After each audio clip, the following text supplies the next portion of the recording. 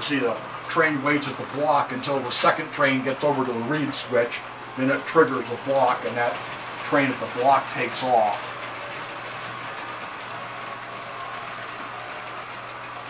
Now this train is slowing down and stopping at the block.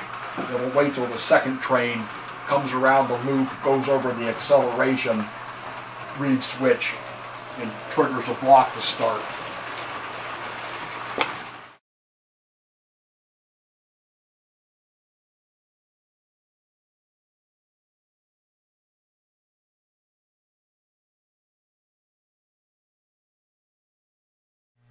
Now let's talk about two-train operation, which is what we'll try to do next.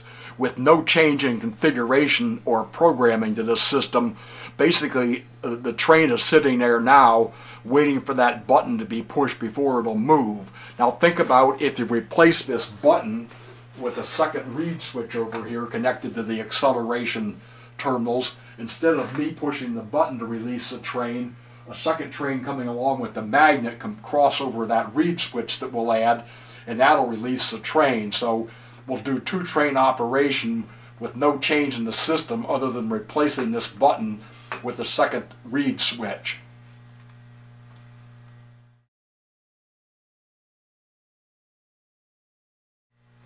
We've got the same setup as we had a minute ago when we were doing automatic station stop, using the bell, using the push button to start the train up when we had one train operating. Now for two-train control, it's basically the same setup, except over here, instead of having the push button on the end of this wire, which is connected to the acceleration terminals, the push button has been replaced by a reed switch. So instead of me pushing a push button to start the train up that's stopped on the block back here, this second train will go over the reed switch and activate the acceleration terminals of the StationMaster, which will start the train that's waiting on the block. So just to review our setup, we've got the StationMaster here. We have a reed switch right in front of the block connected to the deacceleration terminals of the StationMaster, and we've got a reed switch over here connected to the acceleration terminals of the StationMaster. And initial conditions seem to matter here. I need to have that second train positioned just downstream or somewhere downstream of the reed switch to start this thing up properly. If I start it in front of the reed switch, the StationMaster thinks it wants to just one train and it won't stop the train. So it seems like, and I'm deducing this from my experience here, that I need to start the second train somewhere downstream of the reed switch. So let's start these up and we'll take a look at it.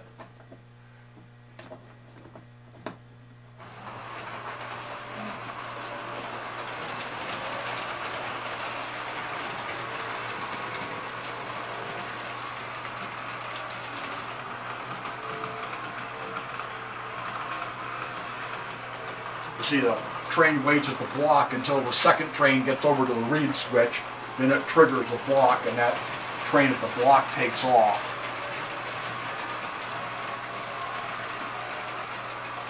Now this train is slowing down and stopping at the block. It'll wait till the second train comes around the loop, goes over the acceleration reed switch, and triggers the block to start.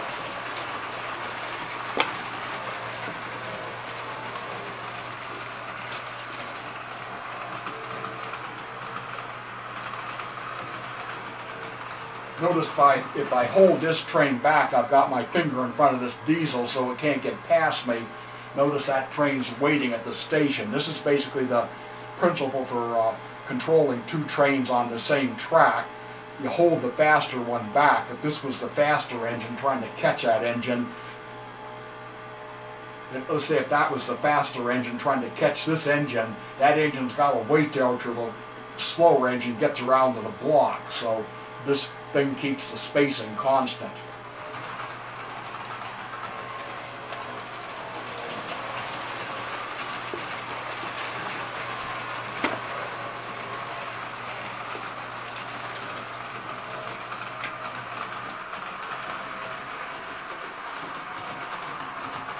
I've reduced the lights a little bit so maybe you can see the lights here better. Notice that's green as that train comes into the block. When it triggers a deacceleration center, it goes to flashing red, meaning it's deaccelerating. Now it's waiting. There the second train went over the acceleration sensor over there. Notice it's blinking green meaning accelerating. Now it's solid green, waiting for the train to come in the block. Flashing red for deacceleration. Stopped and paused. There it goes back to blinking green as soon as that train goes over the acceleration center.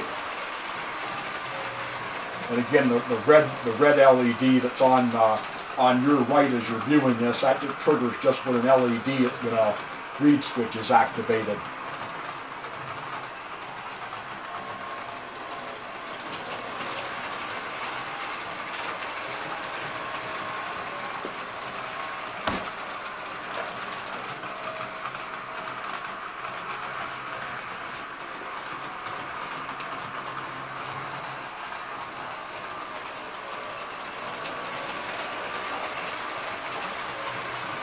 Now notice one more thing. If I want to change this back to one train operation without changing the system, I'm just going to remove this train as it comes around here.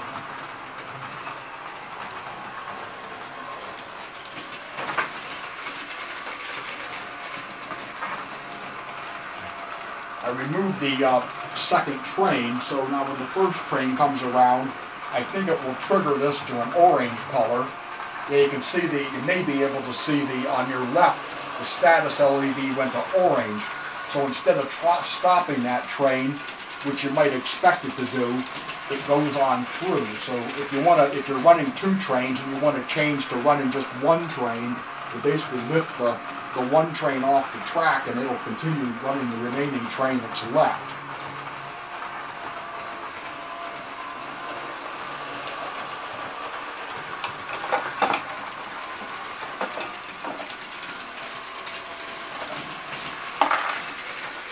If you lift the train off at the wrong spot, such that the single remaining train gets caught at the block and it's waiting there, you can just use a magnet.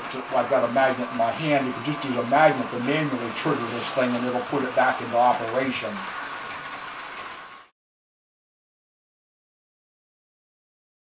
Operation on the same configuration as before, but now instead of using the S-Helper service diesels, I've got two stock American Flyer engines on the track. These are with the stock American Flyer motors. These were actually meant to run on AC when they were sold back in the 1950s, but since they got what you call universal motors in them, they're happy to run on DC. The only problem is they take a lot more amperage, whereas the S-Helper diesels probably take about a half an amp to run or even less. I think these American Flyer engines can pull up to 2 or 3 amps of current per each engine, so I did have to swap out for a larger amperage transformer. But when you consider these engines were built back in the 1950s and built on a budget for a family to buy at a toy store for their children, and they're still running today 50 years later, that's still pretty impressive. The loop really needs to be longer than it is. This loop is really almost too short for American Flyer engines with the stock motors.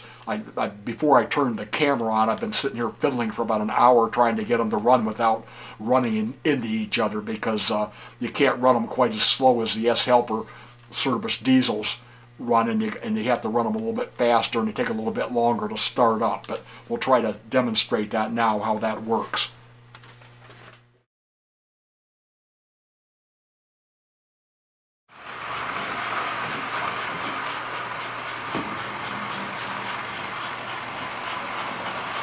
All right, here we've got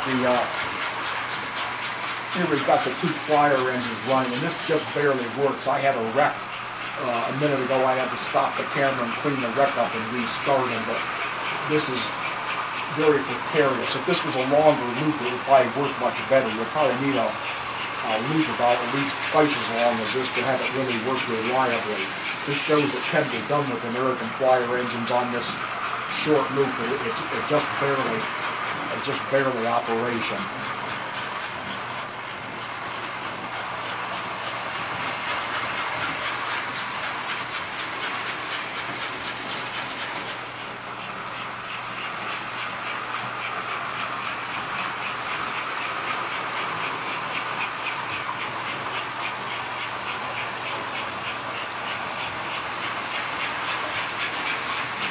see the short train with the Atlantic engine on it pulls out pretty well before this Pacific comes in. But I had to move the track contact back because the Pacific just barely gets out of the block section when the Atlantic is pulling in.